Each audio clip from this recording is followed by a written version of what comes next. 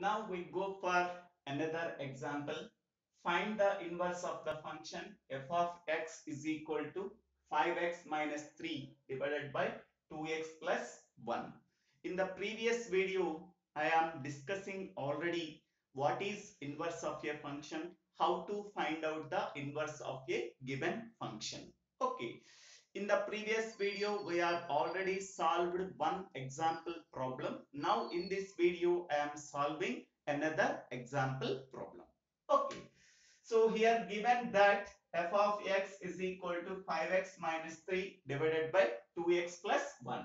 Okay, first step, replace f of x with y. So now f of x, this f of x can be replaced by y. Y is equal to 5x minus 3 divided by 2x plus 1. Okay. So after replacing f of x with y, interchange x and y's. Okay, here we have to replace x with y and y with x. So then we are getting x is equal to 5y minus 3 divided by 2y plus 1. So second step is completed. Third step, solve for y.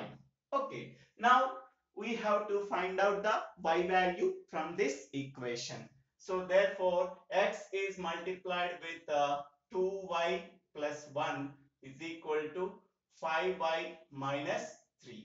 So then 2xy, x is multiplied with 1, 2xy plus x is equal to 5y minus 3.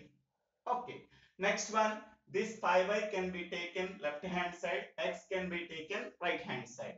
So therefore 2xy minus 5y is equal to minus 3 minus x. Now we have to take common y. After taking common y, 2x minus 5 is equal to minus 3 minus x. So then y is equal to minus 3 minus x divided by 2x minus 5. Okay, now we have to take common minus. Minus take common, then we are getting x plus 3. So divided by 2x minus 5. Okay, so now last step after solving by, replace y with f inverse x. So therefore f inverse of x is equal to minus of x plus 3 divided by 2x minus 5. Okay, so therefore inverse of f of x is f inverse of x is equal to minus of x plus 3 divided by 2x minus 5. Okay, so this is the, in this way we have to find out the inverse of a given function. Thank you.